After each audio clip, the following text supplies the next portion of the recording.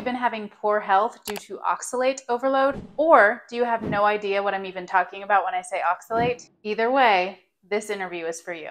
Today, we're joined by Sally Norton, the foremost expert on oxalates, and she will dig into what they are, why they're a problem, and how you can fix it. Trust me, this woman is a gem, and this could be the 60 minutes that completely changes your life.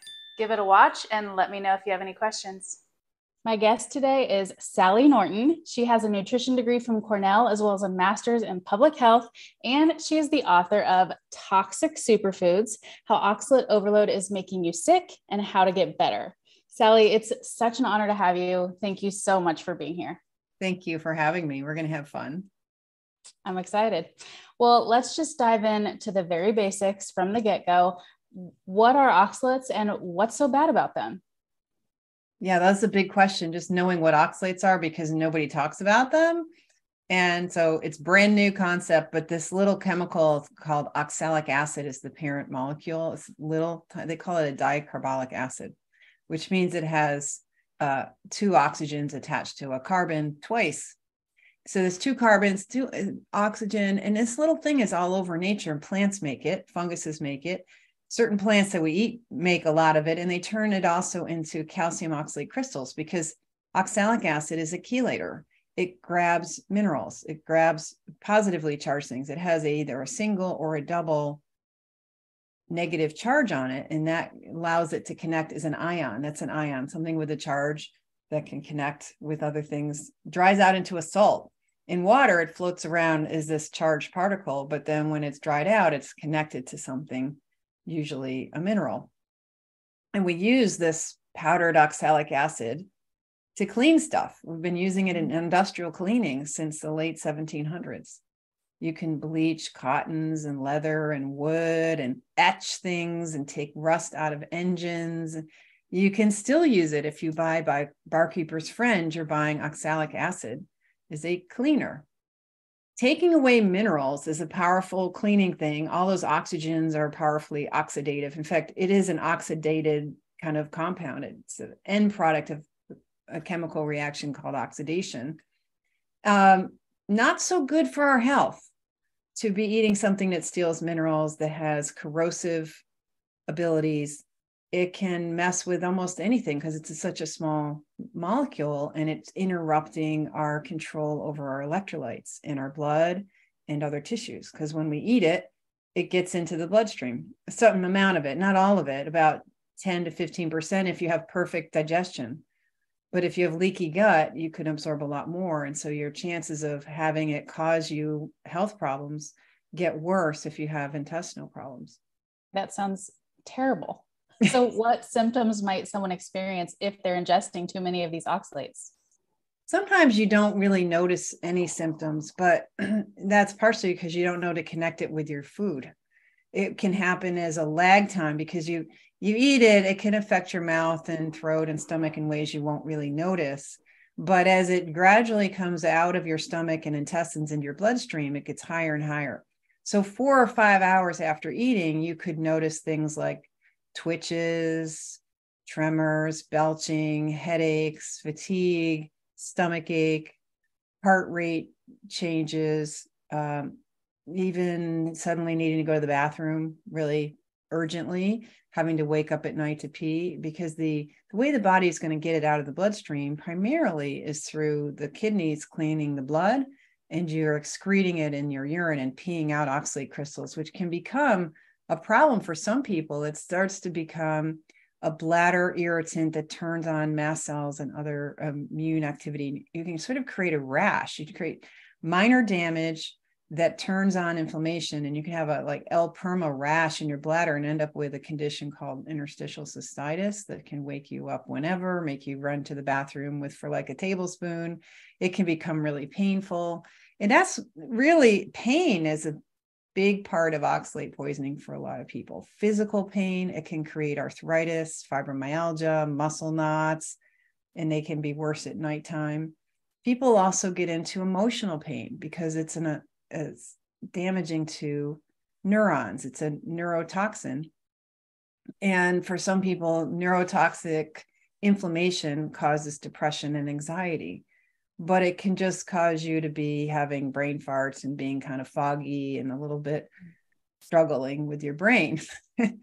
And that includes sleep. So if your sleep isn't great, if you don't wake up refreshed, if you're waking up a lot, having trouble falling asleep, these could be potentially the neurotoxic effects of the oxalate. And interestingly, after a day of eating oxalates, breakfast, lunch, and dinner, the blood levels of oxalic acid are at their worst at bedtime. Mm. So if you tend to feel worse at bedtime or when you wake up in the morning, that could be another symptom of it being related to your diet. It stinks that it's so varied because it's so hard to pinpoint what's going on. And I can understand why it goes undiagnosed for so long for people, or maybe undiagnosed forever. And I understand that you personally had your own experience with oxalate, which is part of why you wrote this book in the first place. So what can you tell us about your experience? Yeah, I started struggling as a little kid. And by the time I was 12, I was having back pain and arthritis and trouble focusing and trouble studying. I wanted to learn stuff and get decent grades. And it really was a battle for me to stay focused and to not just feel mental fatigue. And I realized there was probably layers of toxicity that included my willingness and interest in eating beet greens and beets and chard and healthy vegetables and lots of fruits and things like fruited Christmas cakes, this sort of bread my grandfather used to make with the citrus peel in it, and rhubarb. My mom grew rhubarb and we played with it and ate it. And my mom made really good rhubarb crisp. And tea, I would make tea after high school. I'd come home and make a big cup of iced tea and watch a soap opera. And so I was eating a lot of oxalate and didn't know it and was having different issues. And it became in college, I developed a foot problem that required me to leave school for foot surgery. I was really quite lame with one foot, and then it became both feet. And I didn't recover well from that. And I developed additional problems with fatigue, and arthritis was plaguing me through it's got really bad in my around the time I was like 18.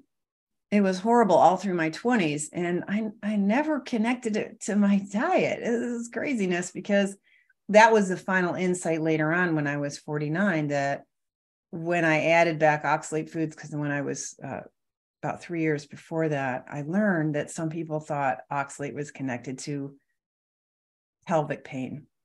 Genital pain and other forms of pelvic pain can be relieved if you quit eating high oxalate foods.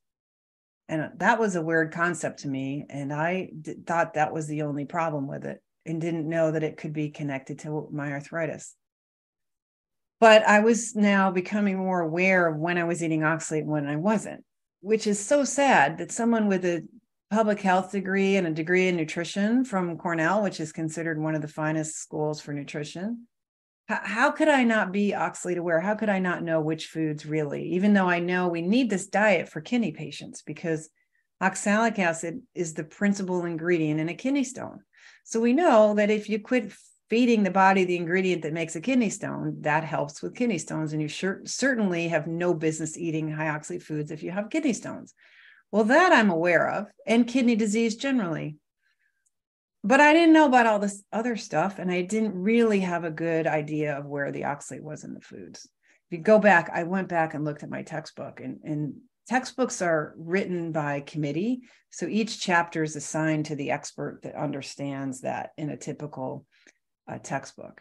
So one chapter mentions oxalate and lists like 6 or 8 foods. And then another chapter mentions oxalate and lists a different 10 foods, and they don't match.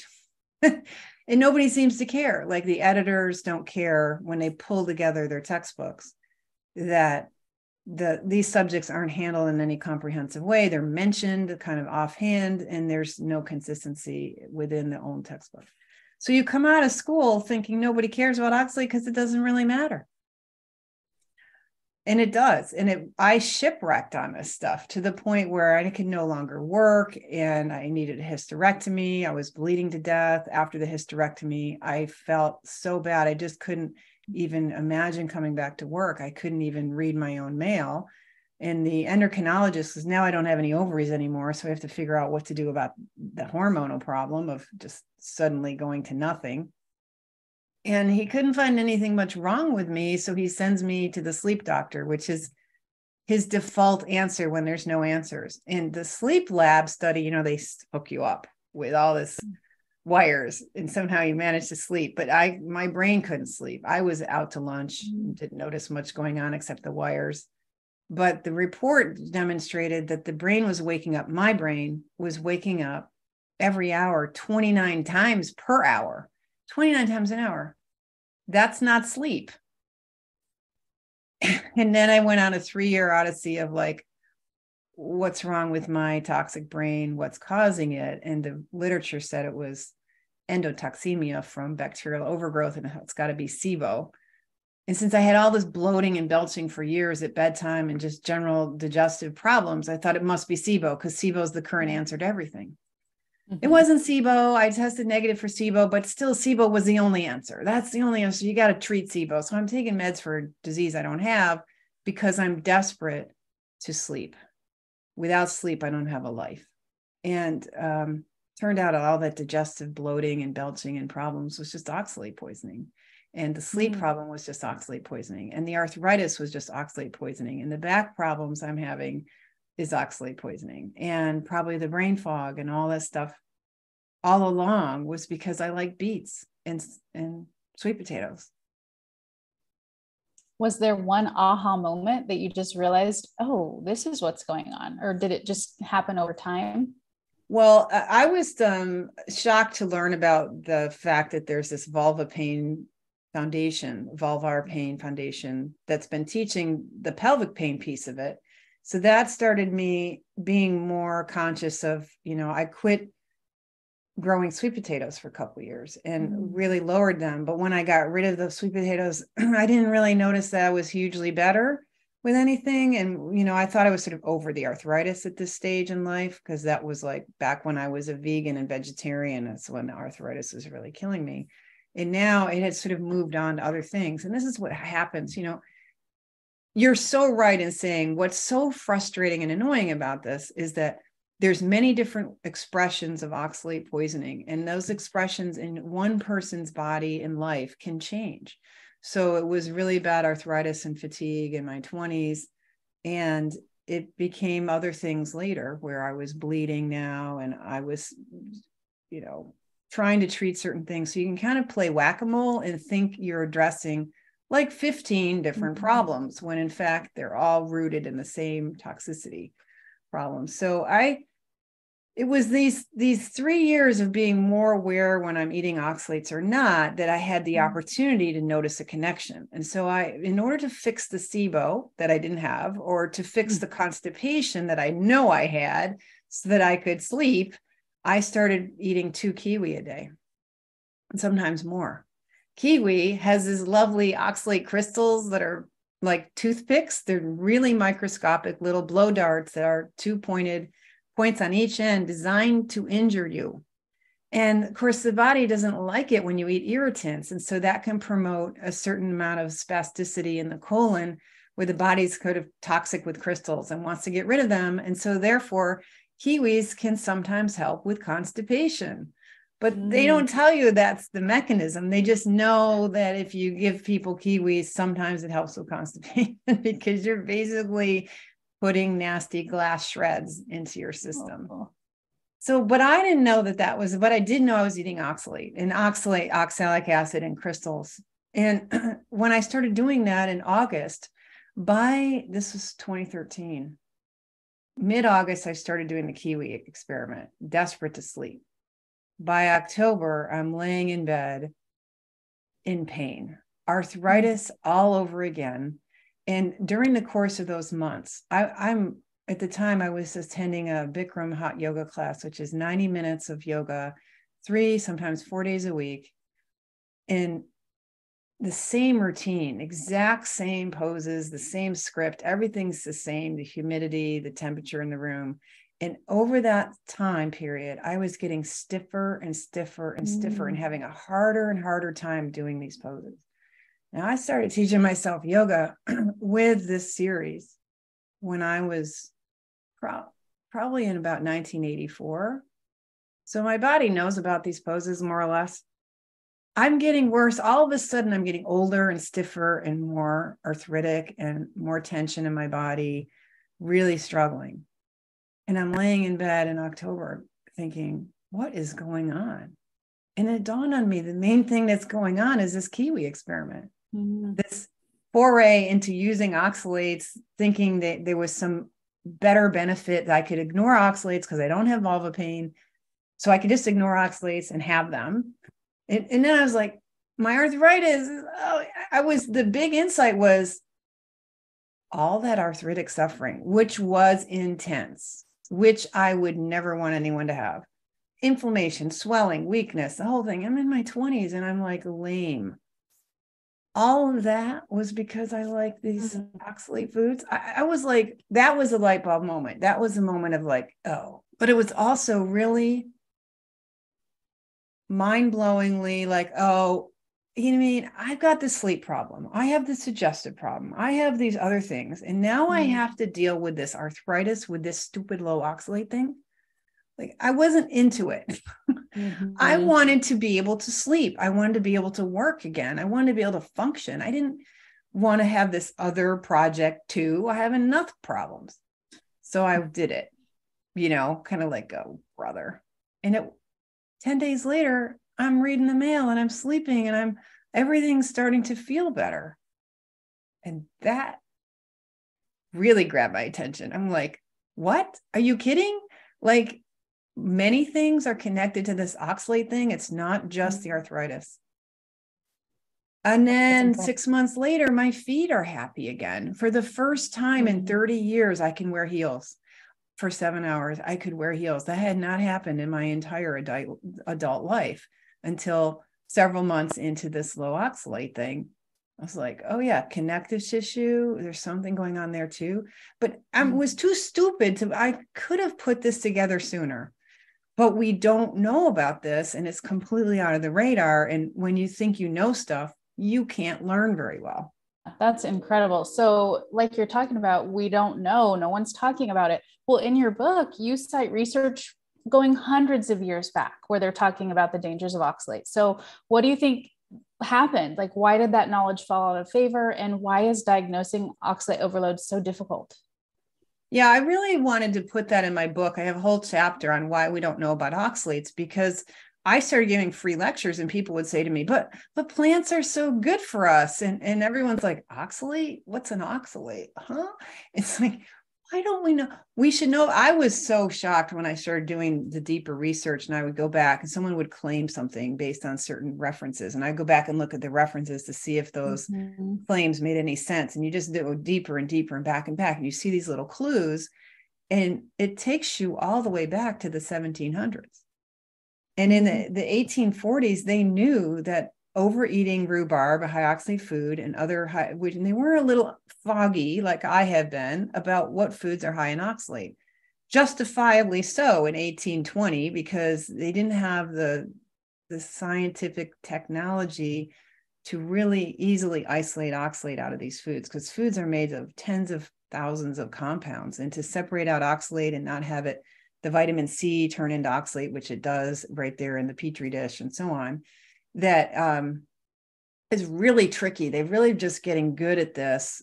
Complicated fluids from bodies or from plants really just got good at this about 35 years ago, 40 years ago. So they didn't really know at the time, but they knew when you ate too much rhubarb, some people would get very sick with digestive problems. And it's really big changes in their personality. They would become worried and anxious and neurotic and hard to deal with and fussy and irritable and fearful. That was a clear set up. And they saw the digestive problems, sometimes obstruction. They saw the arthritis. They saw the pain syndromes. And they saw that oxalate crystals were in the urine when this was going on. They saw that there was urinary tract issues as well and had documented that. And then we got away from it. And it really was a medical diagnosis among the few physicians who really adopted this idea. Not everyone, it was always slightly controversial, but you could diagnose oxalic acid syndrome or the oxalic acid diathesis from 1840 to about 1940. So for about 100 years, It was in the diagnostic schema.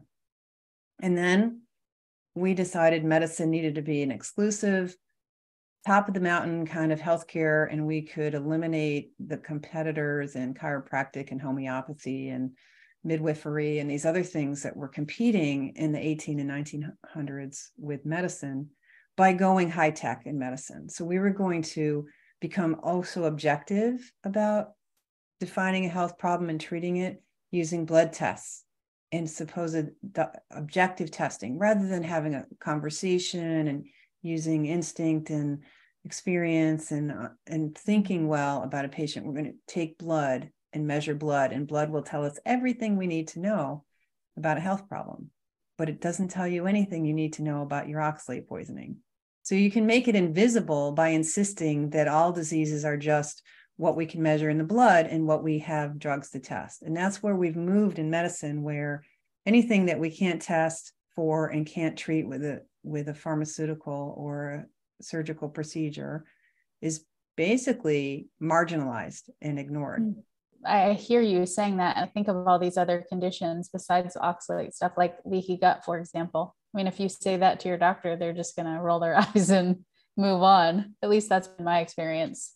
And it definitely was the case back about 25 years ago. Like I remember reading in Newsweek, or I think it was Newsweek, which was a weekly news magazine, which doesn't exist anymore, about how this leaky gut business is just total crap. And of course, now there's millions of researchers like talking about extra, the tight junctions that hold the cells together.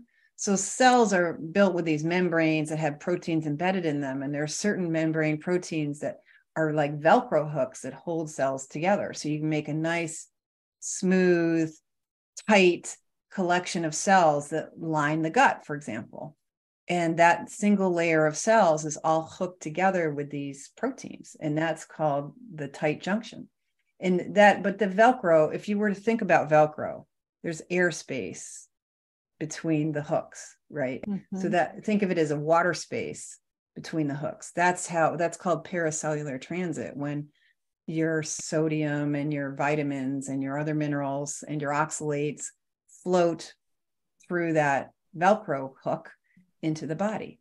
So in a healthy gut, those hooks work well, but in an unhealthy gut, the cells are not working well. Those proteins aren't as tightly connected, and you have wider gaps between the cells that more stuff gets in. So that happens when there's inflammation and other problems going on. And oxalate takes great advantage of that, because that's its main way into the body, is floating between the cells. And when the cells are leakier, you can up the absorption rate from 10% up to 50% or worse of the amount that you're eating, which makes even a modestly low oxalate diet pretty toxic when you've got gut inflammation. So yeah, leaky gut is a real thing.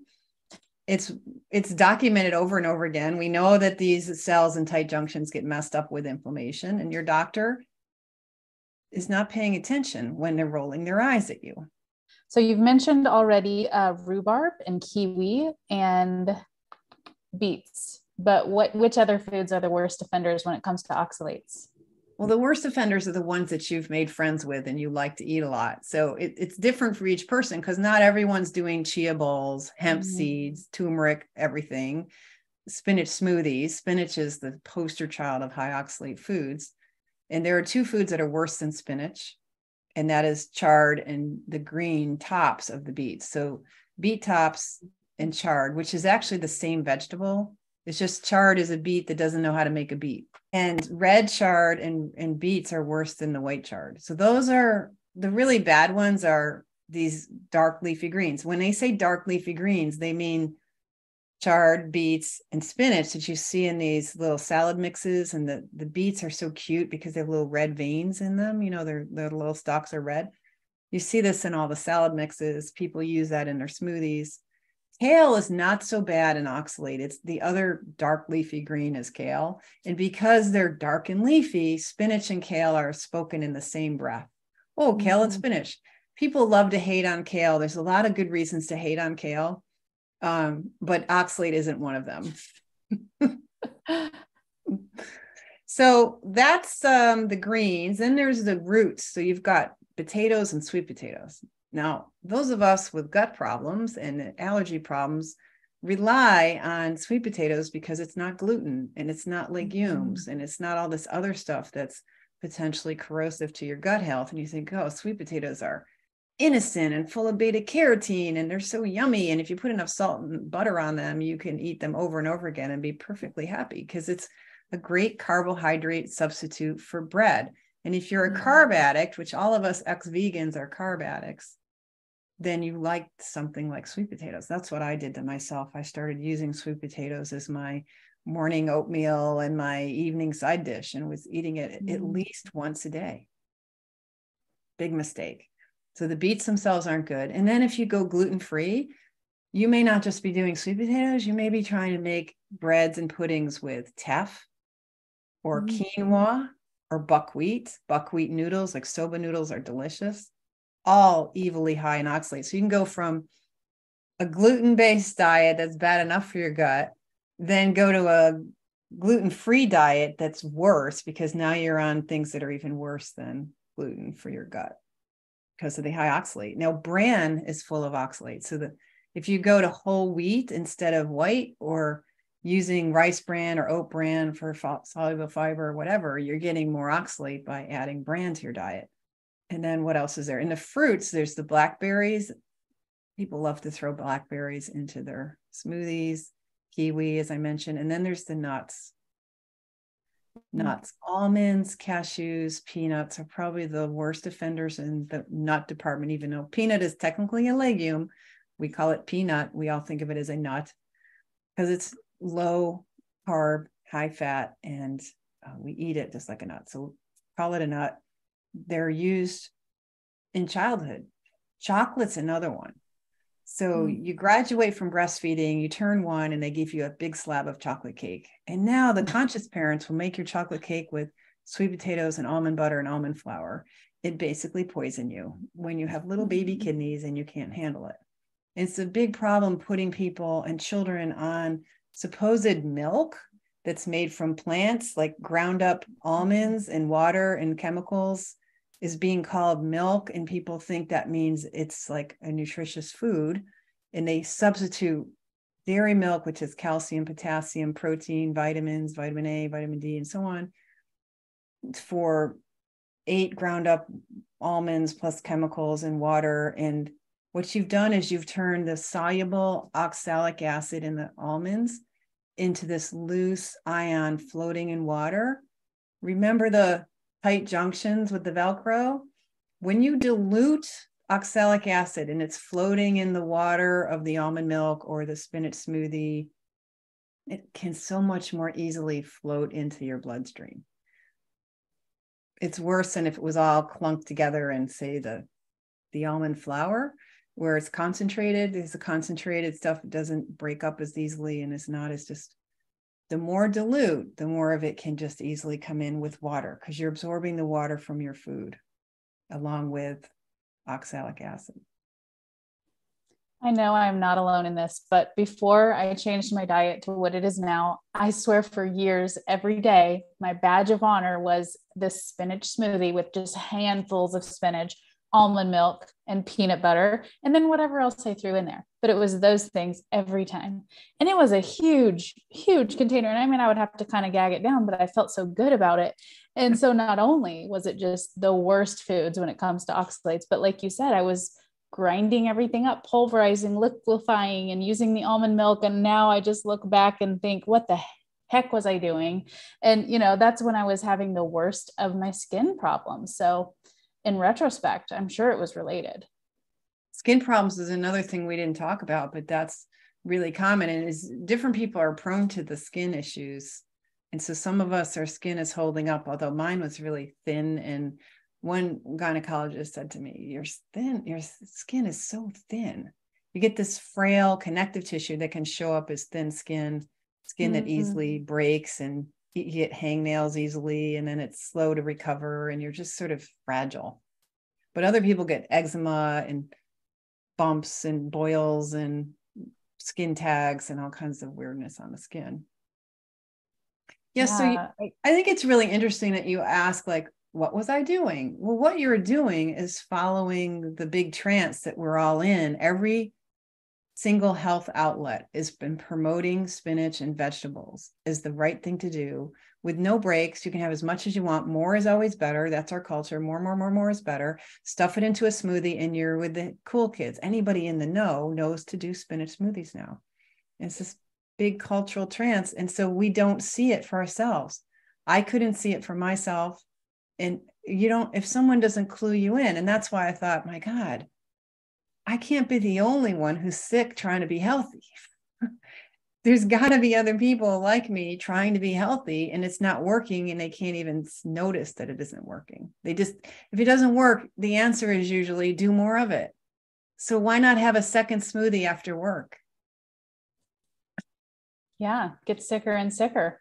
So speaking of spinach, I mean, let's talk about the paradox of nutrition in spinach.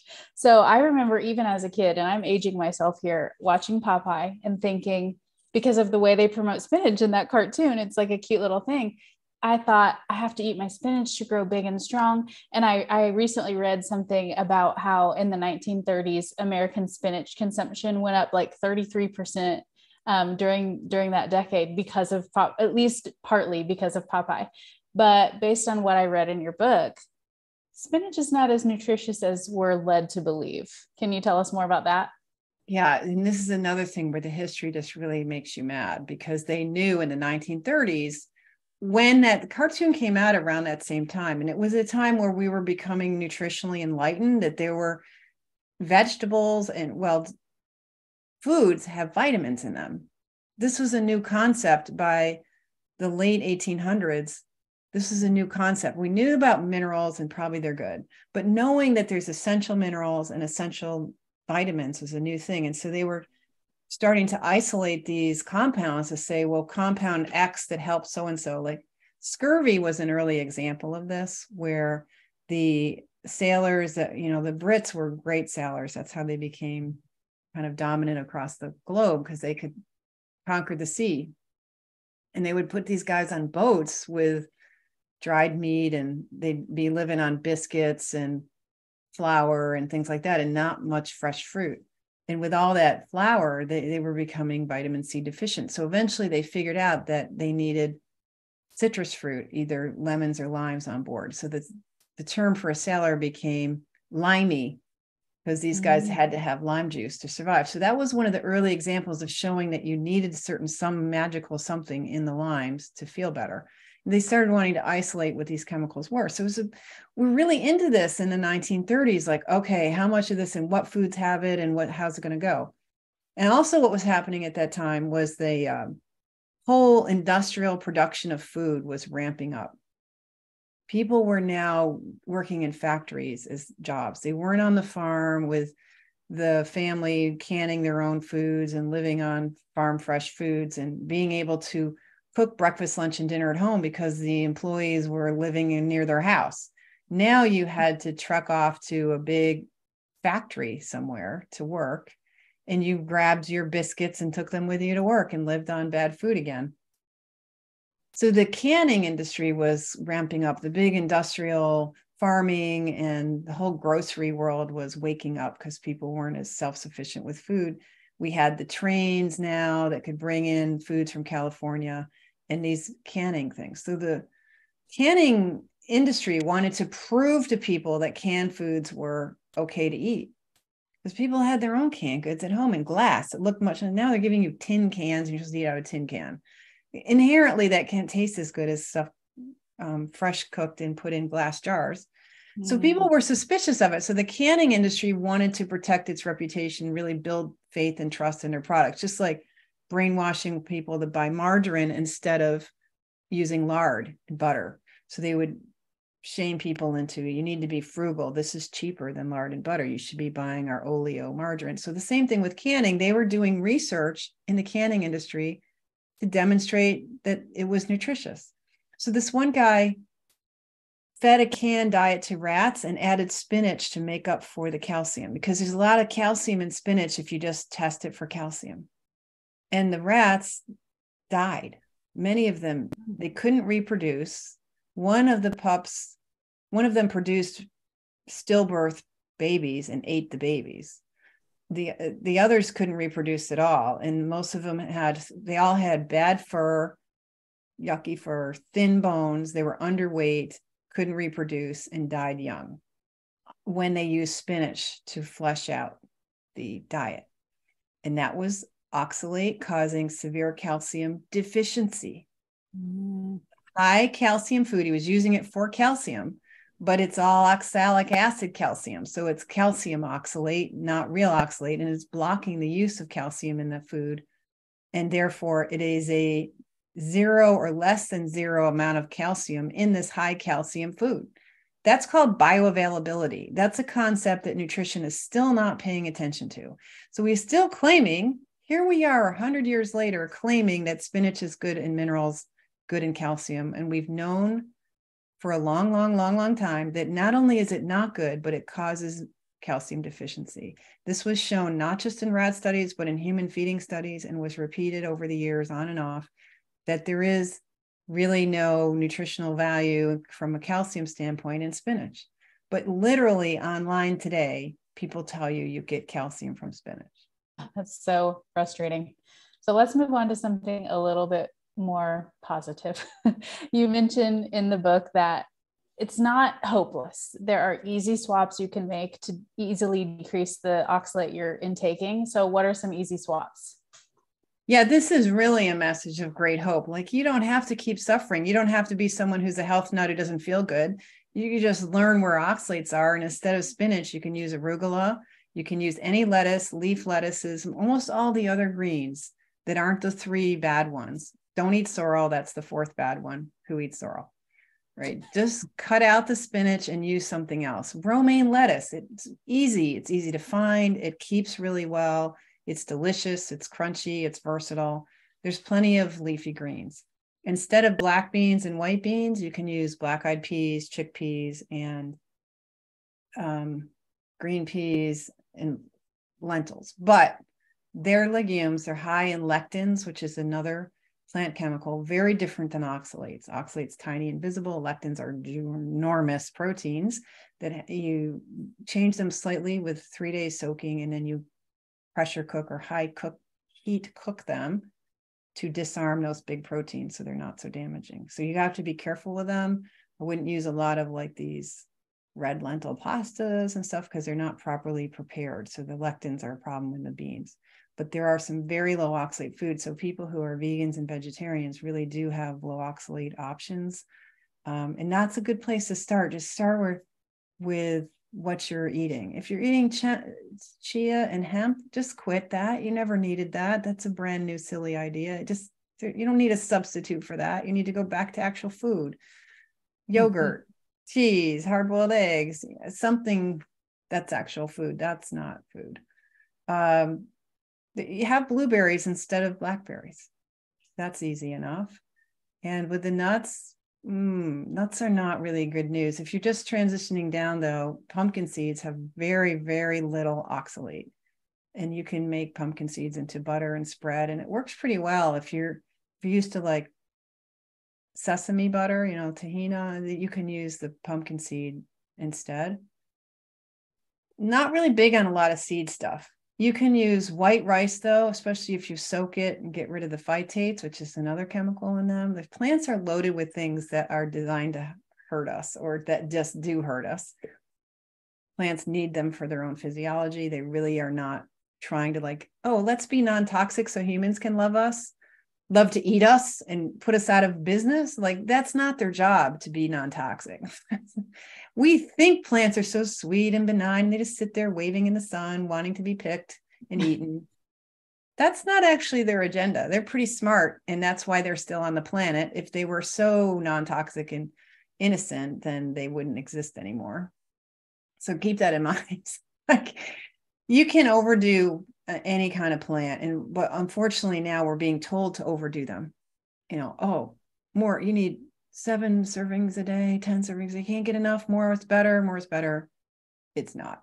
So there are plenty of substitutes, but ideally you want to include some animal foods in your diet if you can. But if you're still afraid of that, there's plenty of things you can do in that. And ultimately the nerve toxicity will go down and your sense of safety will go up, and your willingness to consider adding cheese or eggs to your diet will probably expand. Your body will start being able to talk to you. I found this to be true. When I stopped eating so much sweet potatoes and chard, my body was able to tell me, hey, I don't actually like cabbage, even though you think it tastes great and you like it. The body, not so much. And so I was able to hear and get direction from my body when I got oxalates out of the way. Interesting. I find that the more constraint I put on my diet, the more my body talks to me too. So that's an interesting finding. Now, most of my audience is carnivore or ketovore or something like that. So they're really not eating much, if any, oxalates anyway. But you say in the book that going to a zero oxalate diet is not exactly good. So why is that? Well, some proportion of people are going to struggle with the fact that they're loaded with oxalate. Now, actually, we're all loaded with oxalate. Like, the one thing we need to talk about is how much oxalate can accumulate in tissues. So when you're eating peanut butter and whole wheat toast and salads and whatever, most of us, you might be eating just meat now, but you didn't grow up eating just meat. People were handing you tater tots at school, French fries at lunch, chips at parties.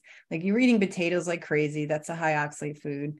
That's a really common problem. We grow up on peanut butter, potatoes, and chocolate, and then we mix nuts and chocolate together, like the classic Reese's cup and the peanut M&Ms. Like, we all grew up on that. So we're all prone to having oxalate crystals in our thyroid glands, our bone marrow, our kidneys, our bones, our tendons, wherever, because the capillary beds push oxalate into your tissues after you eat these foods. So 4 hours after your whole wheat peanut butter toast with blackberries, your body is now holding oxalate in those tissues. And then you go and have like some kind of spinach sub or something for lunch. And then you have, I don't know, chocolate snack and some nuts here and there.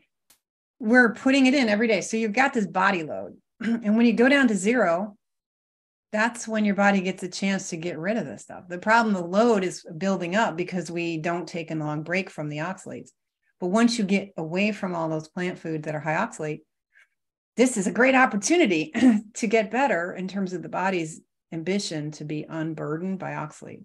But for some people, this means they get really sick because there's so much on board. If it's a lot of it starts mobilizing out of tissues, it can dump it back into the bloodstream or turn on inflammation. It's the immune cells that have to come along and basically beat on your tissues to get rid of these crystals.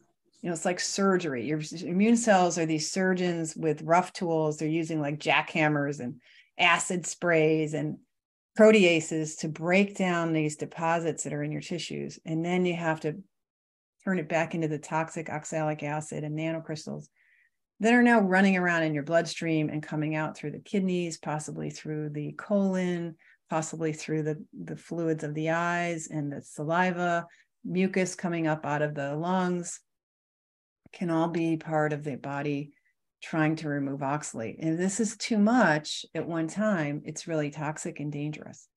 We don't know who's going to go through these episodes of oxalate mobilization and get sick, but you could end up in the emergency room with heart palpitations and high blood pressure because you're affecting the calcium level in your bloodstream, which affects the pacemaker. And oxalates collect in the heart itself. So it can be happening right there near the pacemaker, right there in the heart tissues, or just happening in the vascular system where the blood itself is having trouble maintaining calcium levels. And that's occurring day to day, where your body's having to find calcium to make up for the fact that you're eating these anti-calcium foods that lower calcium levels in the body.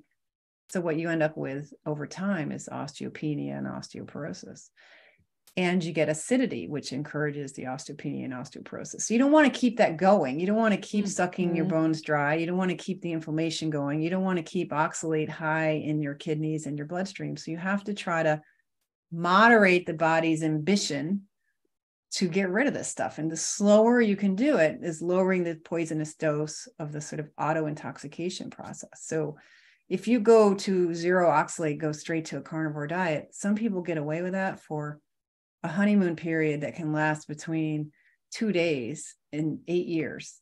But at some point, you might get a set of symptoms of bad sleep, irritable bladder, hip pain, grumpy mood, loss of coordination, where you become klutzy and just where your brain is getting that inflammation. Mood problems like anxiety, depression can be related to this inflammation and to this deaccumulation process. So we don't know who's going to run into deaccumulation crises, but an awful lot of us who have been focused on our health are just loaded with this stuff. And you got to be careful about that. So if you could go into the switch from a plant-based or plant-heavy diet to a meat-based diet with awareness of oxalates, your chances of interpreting your response to a meat diet is better, because now you know it's not really the meat making you sick. It's the old oxalate, it's the residues of the plant-based diet that is causing bad symptoms, often on a carnivore diet. Interesting. So I actually just got a question yesterday from one of my followers, and she described exactly what you seem to be describing. She has had issues with, well, mostly skin issues, specifically vasculitis. And she went on a carnivore diet, I don't know how long ago, within the last year. And she said she was getting better. And then now it's just like flared up worse than ever. And she already knew about you and knew about oxalate. So she was kind of already on that path. But for someone like that, who maybe went carnivore, is eating zero oxalates, and now they're seeing the repercussions of that, probably in this oxalate mobilization, what are some action steps that they can take, some foods they can add back to dampen the symptoms? Right. So the body's not dumb. It's aware that your oxalate level went down, and now it's doing this healing work, and it's getting really good at it. Your kidneys are getting better after a while, and you're able to excrete it better. And that's all encouraging the process. So you want to discourage the process of the cleaning out too viciously or too excitedly by adding some oxalate back in. And you can do that with 2 tea bags and turn it into a nice cup of tea. That often works for people who tolerate tea.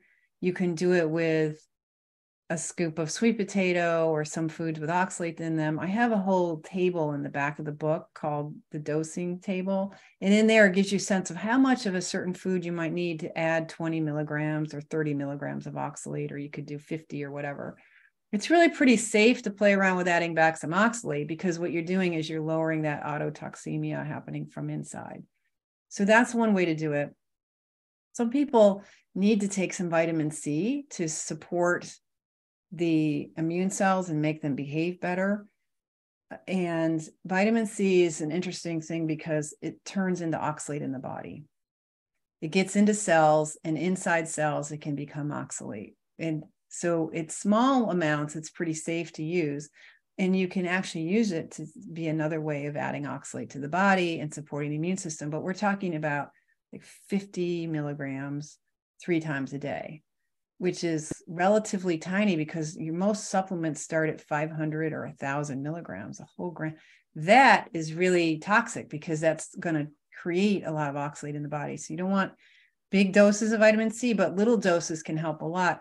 Another thing you can do is use lemon juice, which will lower the acidity caused by all this oxalate moving around, and the related inflammation increases the acidity in the body. So we use calcium and calcium citrate to lower the acidity, to provide the binder that helps the body remove oxalate. It stays in the colon, a lot of calcium that you take, and there's a binder that encourages excretion. But really just adding back some oxalate foods, some olives, it's all kinds of foods you can use to add some oxalate back. And that can be surprisingly good medicine. So it's kind of you got to know, most medicines have a certain degree of toxicity, but small amounts of oxalate is a pretty low toxicity for the benefit you can get from slowing down that sort of deaccumulation illness.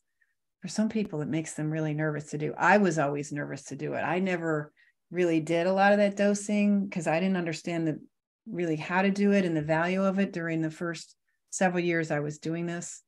But I see it with all my clients that sometimes a strong cup of tea is a miracle, and it pulls them out of an anxiety attack, a depression episode, inability to sleep, all kinds of aches and pains. They can disappear it with a cup of tea.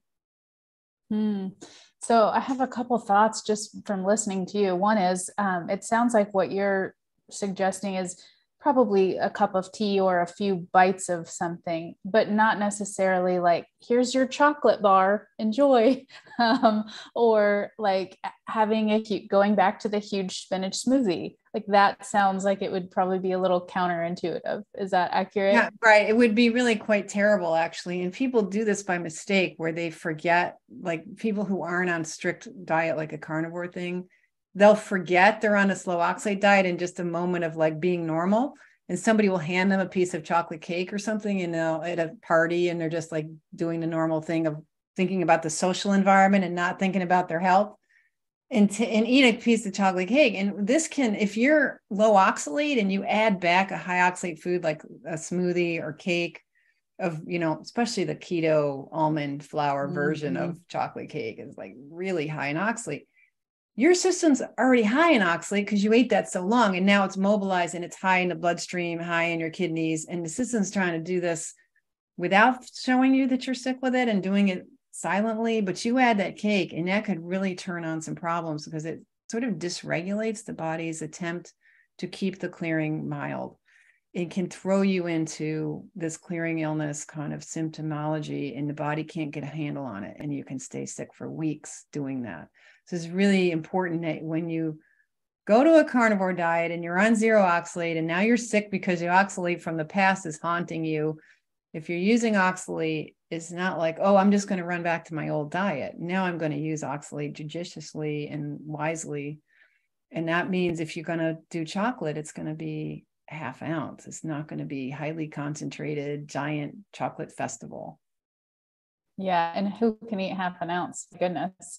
Unless it's the really gross dark chocolate kind that's not that good anyway. But if you're like, here, have one bite of this chocolate cake, I don't know if I could do that. Right. You could probably do one chocolate chip cookie though, whereas you're only getting like 6 or 7 chocolate chips, and you could probably even get away with 2 of them. Not that anyone would say a cookie is a good nutrition, but most people aren't as pure as they like to say they are when they're doing a certain diet style, and they are doing they believe in like cheat days, but you don't really get cheat days with oxalates.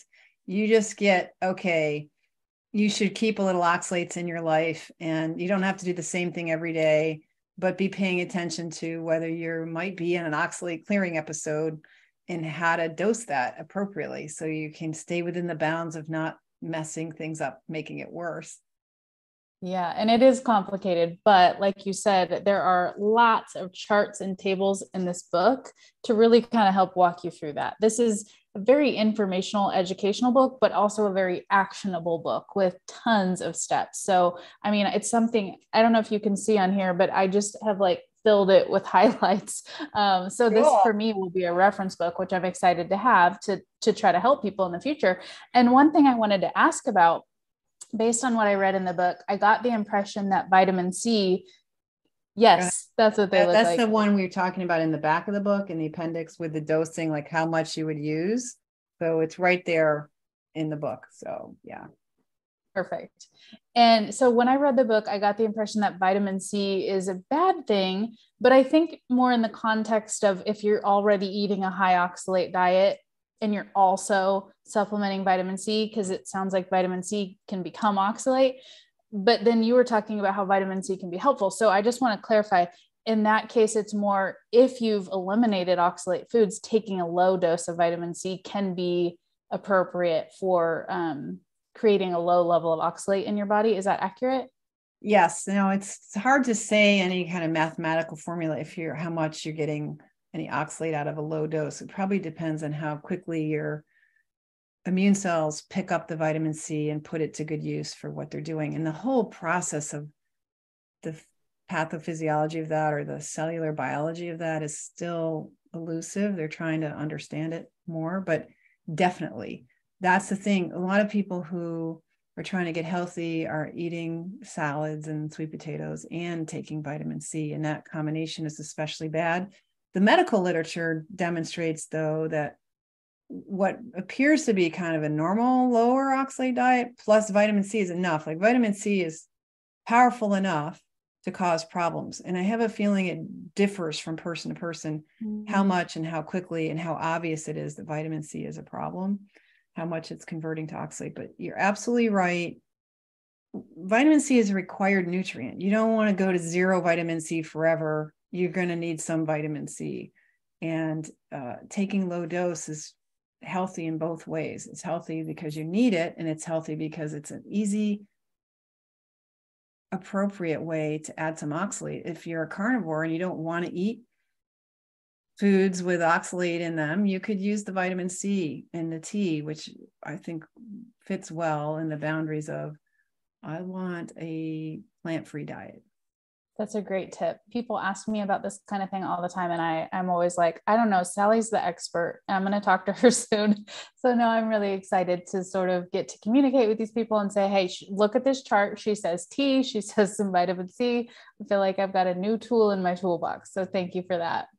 You do, because I think the carnivore world is going to be battling this oxalate clearing problem. And I've had people interview me who are just now getting into seeing this clearing illness thing, and they've been on carnivore over 6 years. They didn't see any symptoms at all. So anybody who's not eating oxalate, who used to eat them, could occasionally get cranky hips and cranky attitude and not recognize that that's a healing symptom. And you could be heading into some interesting things. And you don't want to think, oh, all of a sudden this isn't working for me. Although, I think carnivore is a stage for a lot of people. It helps them get an elimination diet where they remove a lot of potential troublemakers and gives them a fresh start on rethinking how you eat and being more conscious about things we take for granted that we think are okay that may not be. There is a whole section in the book about lifestyle and supplement changes that you can use to aid in your recovery as you're detoxing from oxalates. And the main thing that I felt like you were saying is that calcium is really important. And you did touch on that briefly, but is that something we could discuss just a little further on why you need calcium and how to get it when you're going through this oxalate clearing? Yeah, calcium is sort of critical. You probably have a calcium deficient diet or body, because the way we eat is creating calcium deficiencies. And we haven't been eating, milk has been the main source of calcium in the human diet for a long time. And I think when humans decided that we're going to settle down and eat plants a lot more, milk became more and more critical as a counterbalance to the oxalate and the toxins in plants. So calcium is the main binder that helps the body remove oxalate. And when you eat calcium or take it as a supplement, the majority of it stays in your digestive tract, right? So you absorb maybe 20% of the calcium that you eat or take as a supplement. And the body has some power to say, yeah, I need a lot of calcium today. I'll take a little more. Thank you. And tries to up the absorption, and it will, maybe put out more vitamin D. But if you're vitamin D deficient, it might have a little trouble absorbing more. But mostly we're taking it as the binder that lives in the colon, because that helps the excretion of oxalate through the colon too, and tells the body it's safe to do that. So the kidneys are the main way the body wants to remove oxalate, or that's what we think in science.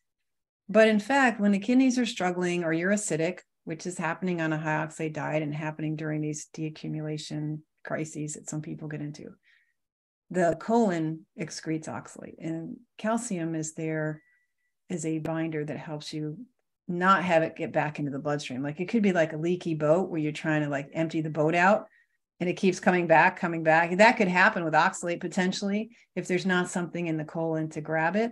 So things in the colon that grab it are fiber, calcium, and bacteria. So there's various bacteria can eat oxalate and they can tell the colon, hey, we're here, we want a meal, give us some oxalate. And that can encourage that excretion too. A lot of us have some dysbiosis or don't have a lot of these oxalate degrading bacteria. So the calcium clinically demonstrates this. It also protects you from getting calcium oxalate kidney stones.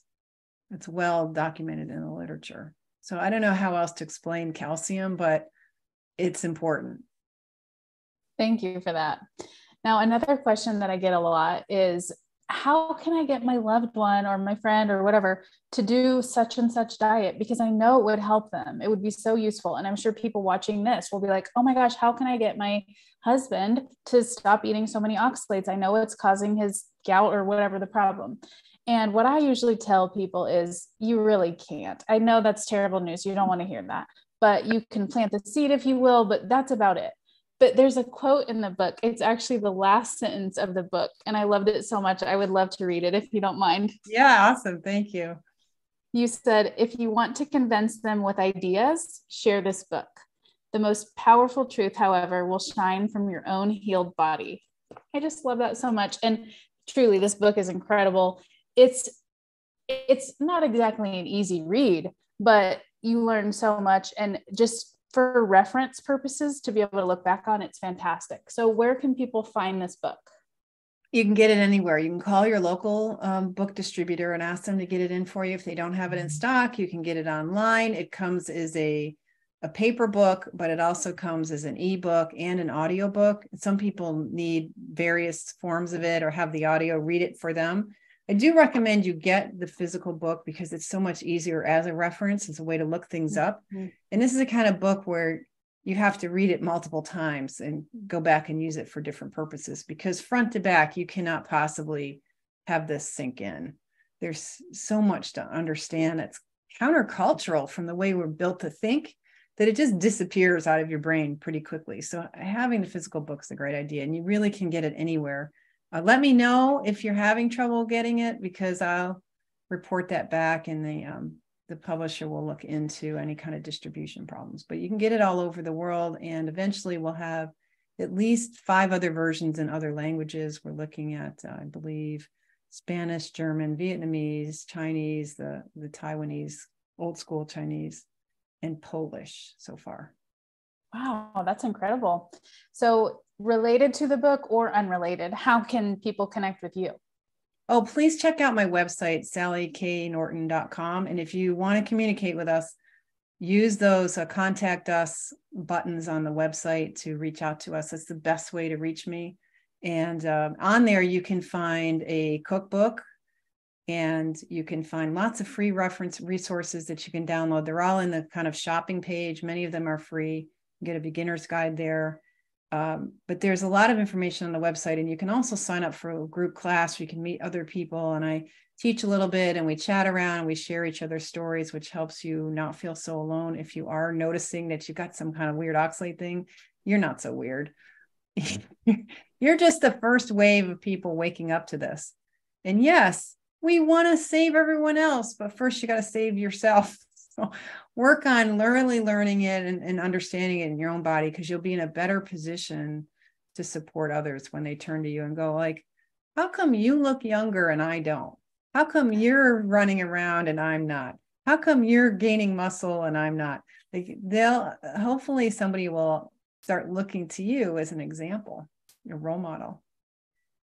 Yeah, I love that. And I have to share one more quote. It's really about that, and about just the power of hope and the power of our bodies. So one more, and then I'll give you the final word. So what your words are: have faith that your biology will right itself in the context of sound nourishment, a safe pace of lowering your toxic burden, and adequate rest. Have faith that your consistent daily actions are adding up to a healthy future. Hand over the worry to God and trust your biology. I love it. So for anybody that needs that little bit of extra encouragement, because they feel like, I've tried it freaking everything and nothing is working and everything is confusing and nobody can agree, what would you say to those people? That everything is confusing and nobody agrees. What do I do? Your body is the ultimate authority. The problem is you're not able to hear the language of your body and listen.